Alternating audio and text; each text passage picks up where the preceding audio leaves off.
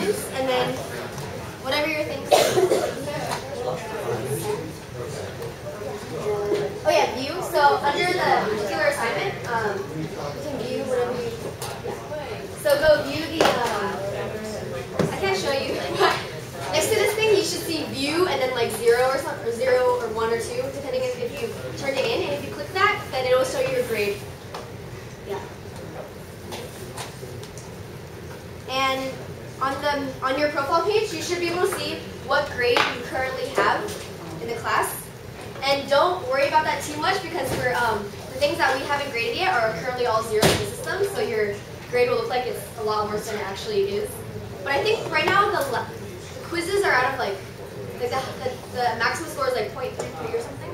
6.6. 6.6, something like that. Yeah. But yeah, if you're just wondering, we can look at your grade too. So, does anyone have any questions? Your lab 4s and 5s are all at the right location, right? Because we will dock you, and you don't know when we're going to start grading it. So do it now if you haven't done it already. Did you say it was forbidden and it was okay? Oh yeah, forbidden is not okay. We have to be able to access it, and that's you have to change the permissions on the folder. And there are instructions in the FTP instructions on how to change permissions of folders. Yeah.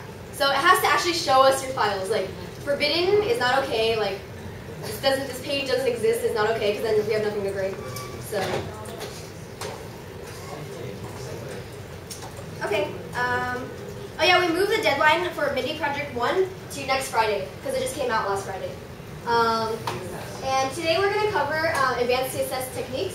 So things like floating, which some of you may know already, or some like floating in z-index, which some of you may know already because you did it on your Extra for Experts on the lab. And we're going to go over centering. A lot of people have asked questions about how you center things. And we're going to go over CSS 3, which is really exciting. So, oh yeah, and you also have an advanced CSS lab, but because it's like midterm season for a lot of you guys, and you guys have a project due next week, it's going to be super short. Like it's like really easy. And and it's actually the extras for experts from previous labs. So if you did those, you have no lab to do today. Unless you want to do the extra for experts today, which is really fun. So I recommend you do, but. What's today's attendance? Oh, my bad. The attendance code for today is this number that I will paste over here. Oh.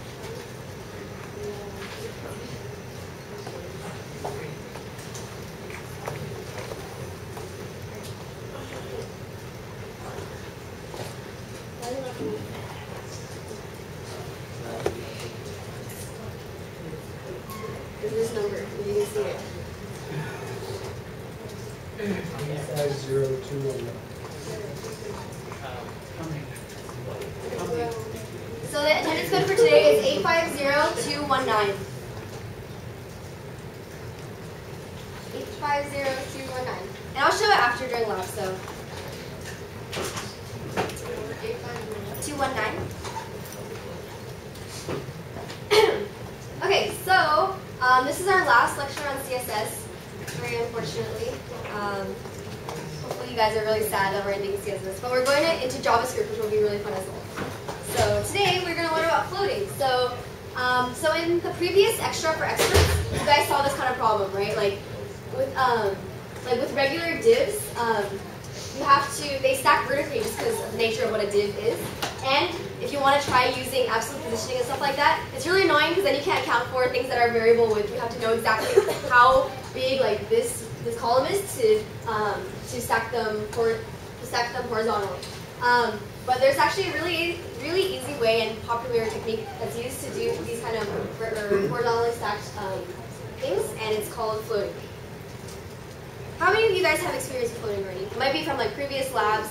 You guys did the Extra for Experts. Cool. Okay. So floating actually means is floating an element takes it out of the flow of the document. And who has heard this before? Like what other things take the element out of the flow of the document? Like there are a couple of other properties that do this. Does anyone remember any? Static. What? Fixed. Fixed. Yeah, fixed does. I was going to say I don't want candy. Yeah, we're still giving out candy. Not like last year when we ate it all and stopped. Just kidding, we didn't eat it. We gave it all. Okay. Well, who else remembers one? Oh, you don't want to? Oh, okay. Yes. Absolute, exactly. So absolute and fixed positioning both take an element out of flow of the document. So floating does this as well, except it also pushes it left or right. And what I mean by pushing it left or right, I'll show you in the next slide. But there's one really weird thing. Floating an element takes it out of the flow of the document, but for some reason text can still see it. So as you see here, we have these orange boxes that are floated, and text can still see it. And I don't really know why, that's just the way it is, so just remember that. And so you just invoke it by giving the CSS property float, and you can say its values are right or left or none. So it's just like how you would usually do your CSS properties. Like if you were to set a color on something, this is just setting float. Okay, so if you float 3 elements in the same direction, they will stack.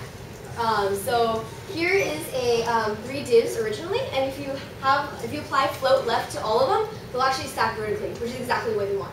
And this has an advantage over absolute positioning, obviously, because they'll like stack on top of each other. So it doesn't matter how wide this is, you don't have to know that for positioning these. So just like stack on top of each other like boxes that are like anti-gravity or something. Yeah, these are all floated. Yeah, this is floated. Yes, this is floated, this is floated, this is floated. So why do these 2 have to be floated? Like, this is here originally, right? Like, why do we have to float these 2? Do you know? Like, can't we just float these 2 and then it would be the same thing? Because you're not changing the position, this is right in the corner anyways. Anyone guess? It's related to the last question that I asked. Anyone know? Yeah. You didn't close the left one. It would be in the flow of the document. So yeah, exactly. So remember what I said about, oh, here's your candy. Remember what I said just like 5 seconds ago about floating an element takes it out of the flow of the document? So if you didn't float this one, this one will be in the flow of the document, and these ones will be out of it, so they'll be like, okay, the next thing on my left is just the wall, so they'll cover this up. So the weird thing is it takes it out of the flow, but everything that's floated is out of the flow too, so they can see each other. So just remember that. And some of you may have seen this on the Facebook feed, Extra for Experts, but if there isn't enough room, they'll just, physically is not enough room for this floated element, so they'll just stack, just like regular divs. So if you see this problem, like you're working on something, you're like, I don't know what's going on, I floated these, but it's still stacking vertically, and maybe because this one's too long, so it is just forced under it anyways. Okay, so a couple of important properties. Floated elements should have a specified width, just so they can stack onto, just so the browser knows how to render it when it's stacking them horizontally. And also, just reiterating so you guys don't forget, floating removes the element from the flow of the layout. That means other elements have no idea it's there except for text, weirdly. So if I have an example where I have these 2 blue divs stacked on, just like regularly positioned, right? Because divs stack vertically, and I have this orange box inside the top, this top div, and I suddenly feel like I want to float the orange box. What will happen? Perfect. This is why I do these animations, so I can ask questions like these. Is the orange box, Yeah. whatever is the orange box. It's within this blue box. So these blue boxes are stacked, so they're like the first level, and then this orange box is the child of this blue box, so it's actually inside, nested inside. So what will happen if I try to say float left on this orange box? Nothing? Wouldn't it actually take it out of that blue box, and then it would look around the same, but like just Oh, you do. it looks So- around the same, but it wouldn't be a child of that blue box anymore. Close. It actually does this. Bam. And you weren't expecting that. Was that what you were saying? No. Oh, okay. Okay, sorry, I just pointed that out. But, okay, so what is happening here? So you're actually floating this left thing, so it's like, okay, I'm out of the flow now, so I'm going to go walk over to the left, and then until I hit a wall, which is basically the edge of the browser, right? But it actually takes it out of the flow of the document, so these don't even know it's here anymore. So not even the container that it was in before. So it's like, oh, there's nothing in me, so I'm actually empty. So I'll just, so this is actually not technically correct. This box would be nothing. Because remember, if you have a div with nothing in it, it just doesn't show at all. So this is actually this would only look like, if you had these colored, if these divs were both colored blue ones, it would just show like two empty, which show nothing basically. Like these blue ones would completely disappear because they have nothing in them, right? So the interesting thing about this is this blue box. If you look at the HTML, it's not like it takes it out of the its parent, right? So if you look at the HTML, it's still inside of it, but looking at it like on your screen, it looks like it's out of its parent now, just because its parent doesn't even know it's there because it's floating. Does anyone have any questions? Floating is pretty tricky, but it's very crucial to many layouts. So just to clarify, the parent doesn't know it's there? Yeah, because you took it out of the flow of the document, so now if this parent has nothing else in it, it's like, okay, I'm empty, so it just... Like, so an example, like in the Facebook example, like you obviously want to float to the right so the text stays there, but you still want to keep it inside its own border. So how would you do that? I'll show you after. But yeah, so for example, if these had borders, and so this would show a border on this thing, and this child is obviously in here, so the div kind of expands to fit its child, and you suddenly float the child, then the parent will become really small because there's nothing in it anymore. And how do we fix this? There's a technique, or actually not a technique, because it's crucial, a thing called clearing floats, which is what you do to prevent these things from kind of like shriveling up, right? So there's a CSS property called clear, and you set it on the property below the element that you're trying to push up. Oh, can you close the door? Thanks. So there are a couple of values that this can take on. Left, right, which push the element down below any left or right floated elements, or both, which push it down below any like floated elements, period. So I'll show you what you mean. So if you had this example again, oh, did you have a question? Did you also float the parent as well? Yes. I think so, yeah. If you float the parent, the inside will still show. It'll show again. But then this one will scoot up too. So they'll be overlapping. It's because, or like you could float everything, but that's really bad practice. Because then you have like really weird behaviors when you forget to float something, or just, it's undefined. So don't float everything as a solution to getting things to show up. You actually just want to clear the floats.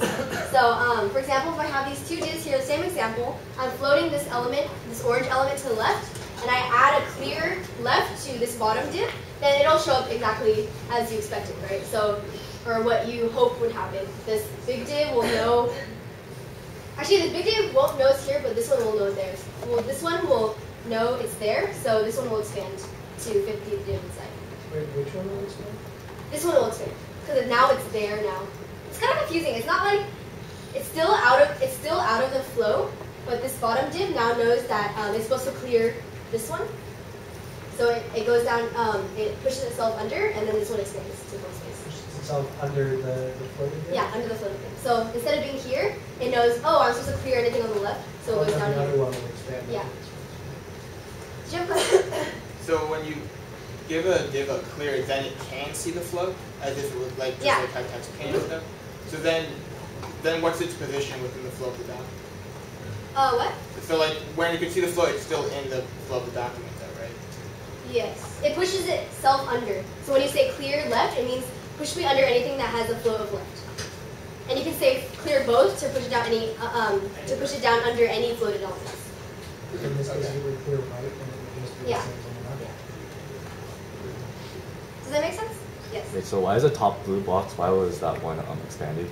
Oh, I think it's just like everything magically fixes itself, so it's still, this one is still out of the flow of the document, but since this one pushes it down, this one expands to full space. But we only, But you only apply a clear to the bottom one.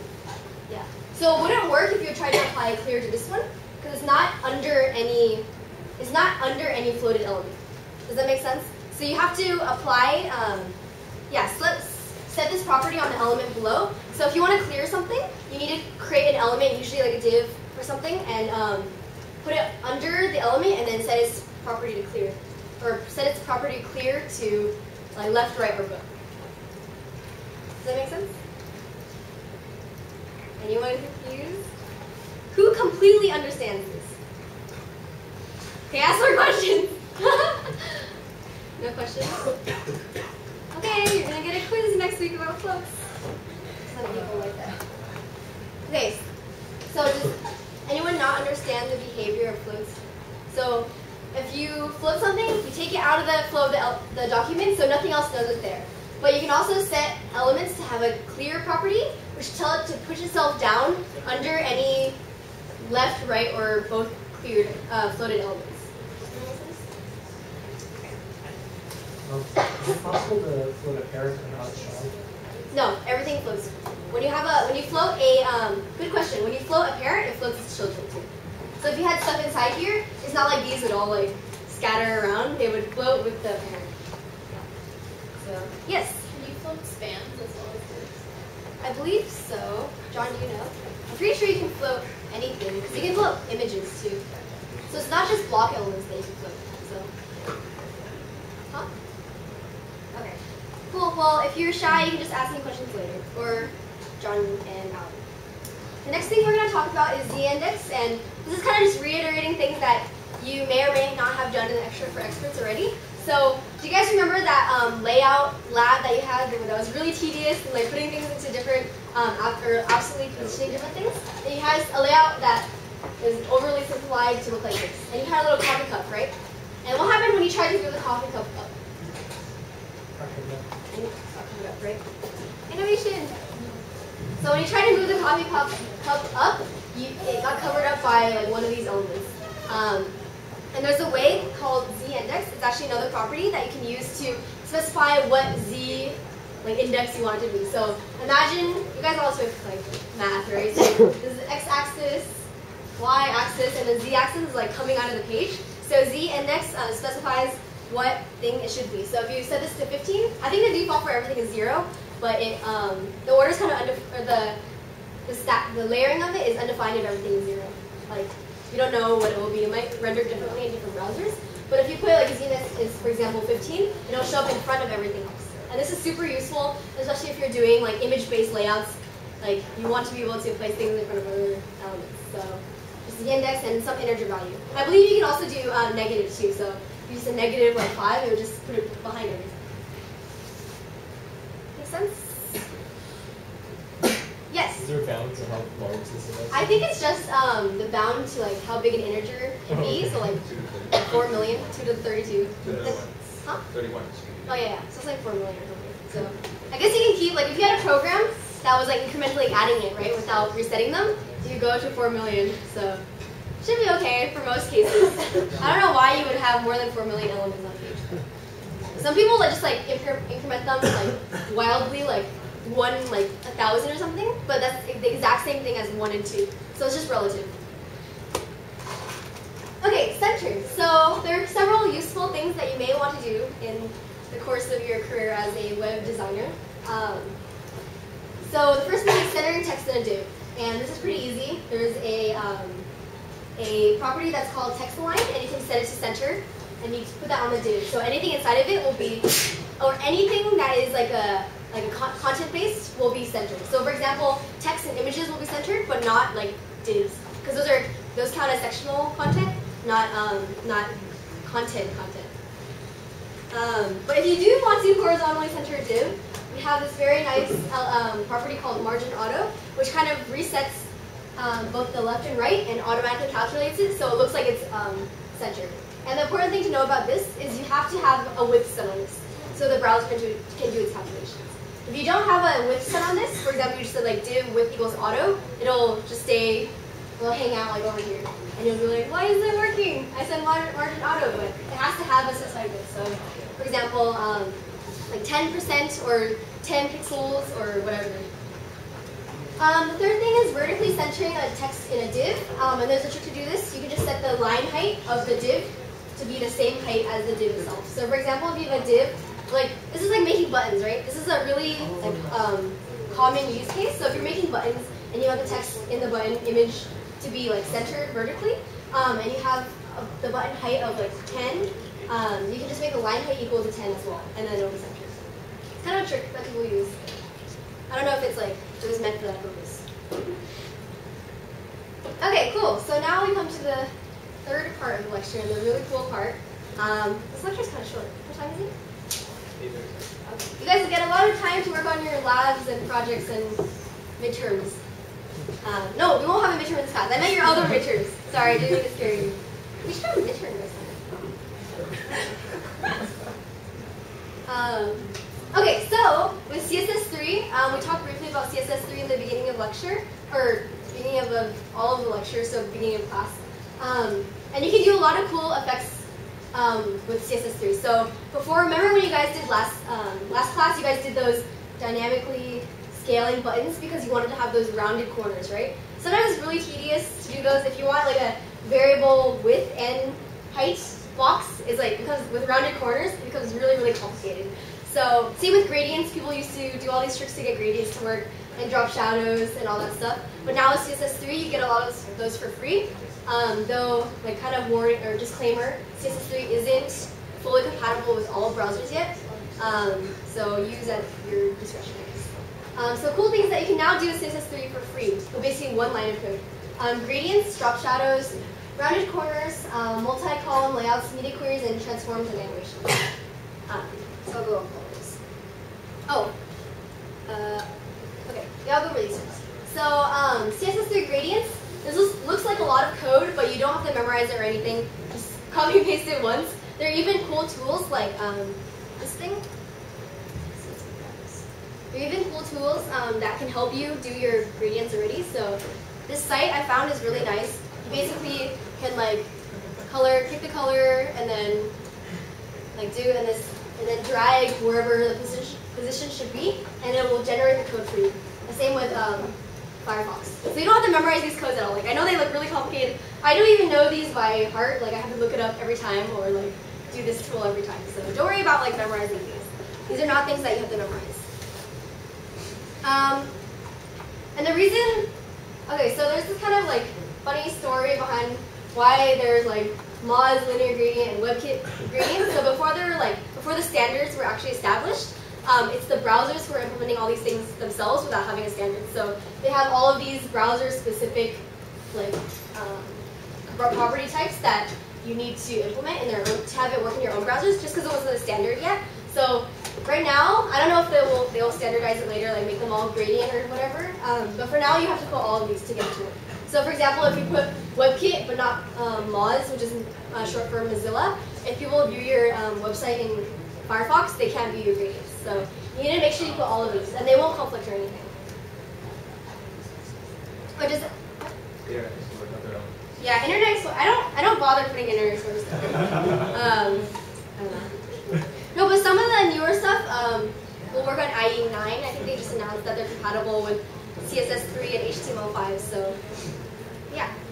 Does anyone have any questions? Yes. What about after they're finalized? What do you mean? Like when prefixes are done? I have no idea. Maybe. No, then like, so like, afterwards when CSS 3 is more finalized, these random prefixes are going to disappear. So like when you try to use CSS 3, you want to make sure to have like the major ones, Moz and WebKit, and also have like just gradient. That's the same. That's true for a lot of other things too, like drop shadows. There's like, maybe something else. Oh yeah, it was like border radius. I'll go over this later. It's like border radius where there's 3 types, like the Moz kind, the WebKit kind, and then the regular kind. And you want to make sure that you have all 3. Or like John said, if they decide to standardize it, and the other one's free. Okay, so drop shadows. You can have full drop shadows, and if you don't know what a drop shadow looks like, here's a picture. They're called box shadows, and it's not really anything that I have to explain. I just want to go over briefly and tell you what's available. So here's the code, the horizontal, vertical, like these are in pixels by the way, blurring color, and we have all these resources available in the lab. There are links on the bottom if you want to go check them out. And text shadows, you can actually see here. I don't know if you can see this, but I use actually an inverse text shadow. So it's not like most people think like text shadows are really like tacky, right, or something like, oh, I don't want to have it on my website, but you can actually have like nice imprint looking. So if you look at my website and if your screen is really bright, you can adjust it certainly. And there's actually an inverse shadow. So instead of doing the traditional black shadow on the bottom, I have a 1 pixel white shadow on top. So it looks like it's engraved into the page kind of.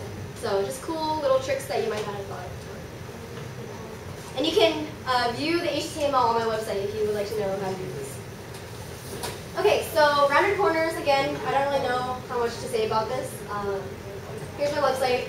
These are rounded corners. And here's the code. Oh yeah, one note. So a lot of these CSS 3 things degrade gracefully, and what I mean by degrade gracefully is if you're on a browser and your browser doesn't support a certain rule or something, it will not crash and burn. So, for example, CSS3 rounded corners, if you view it on a website, like if you view it on Internet Explorer, sorry Alan, what will happen? Like it's not going to be like, sorry, this website is not available anymore. Like it'll just be like not rounded corners, which is perfectly fine. Like usually people can't even tell the difference. Like they wouldn't know that you, they wouldn't even know that they were supposed to be rounded in the first place. So I guess what I'm trying to say is when you're trying to do your web designs, you want to make sure that everything kind of degrades gracefully. For example, if I had a website that, well, this is not really relevant, but if you had a website that had like floating, right? What if someone tried to view it on a browser that does not support floating? By the way, all browsers support floating, so don't worry about it. But everything would totally be like ugly, right? Like everything would be smushed in one place. Like maybe things would be like your layout would be completely wrong. But when you're trying to do websites, you want to think about what features you're using that are currently not supported on certain browsers, and make sure if they aren't supported, then your website is still usable in some way. And this goes a lot for when we do JavaScript. So a lot of people do JavaScript, like they have like JavaScript navigation or something like that. But if I'm trying to view it on my phone or some browser that doesn't view JavaScript, I can't even navigate the page because there's no JavaScript. So the right thing to do in that case would be to make sure to check if the browser has JavaScript, and if not, to add some kind of non-JavaScript menu so people who don't have JavaScript can actually use your website.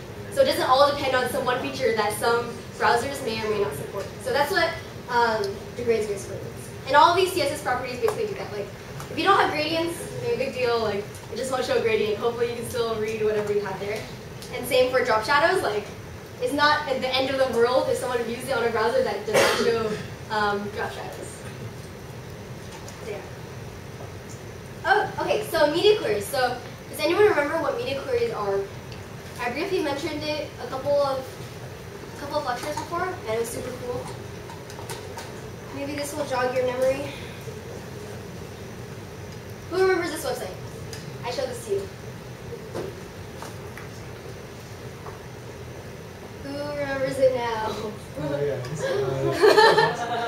Okay, cool. So that is the product of media queries.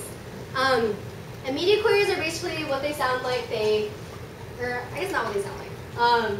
Never mind, forget I said that. So media queries, basically, you can attach certain constraints to when you want to include certain style sheets. For example, you can attach it to style. There's two ways you can do it. You can either attach it to a style sheet, like here. So remember, you guys, you did this on your last lab. So you're linking the CSS file and the HTML file together, and you can say media equals screen. That means your computer screen, not like being printed or anything. And max device length, or max device width equals 480 pixels. So this is saying that the max device width, so if whatever thing they're viewing it on is over 480 pixels, don't show this. Only when it's under 480. So you might have one. So for example, in the Simple Bits case, that website, they might have one style sheet styling everything for when it's really skinny, and then another style sheet for when it's like medium length, and another catch-all style sheet which has a minimum device width as well. Does that make sense? So as the browser size increases, it's applying different style sheets. So that's how you get that effect where it's like hiding and like rearranging some things. Because remember, HTML should only be the structure of things, and CSS is how you style it. So CSS, like there should only be like one HTML view of it, but you can have infinitely many CSS views of it, which is why you can do this kind of media query thing. If you went ahead and you put all of your, I don't know how you do this, but if you put all your styling, if you like tables and stuff in your HTML, and HTML was taking care of all the styling, you could not do this, right? But not JavaScript, at least. But this makes it super easy. And also, I don't know if you've seen those websites where it's like, they have the same, did I show CSS Zen Garden in the beginning? So these websites where it's all literally the exact same HTML, and you can choose different themes that make it look entirely different. Wait, that's different. Yeah, these are all the exact same HTML file. And the way you use CSS just makes them look different. Right? So you completely rearrange things. So this is just emphasizing the fact that HTML is pure structure. Wait, how is that done? Just with CSS. So like your HTML for these are exactly the same, and you're applying different CSS like style sheets. Yeah, but so at the head of the HTML document just links to different style sheets. Yeah. So I think they have some kind of like. So they're actually different files. But yeah. The content is the same. Yeah, the HTML files are exactly the same, just the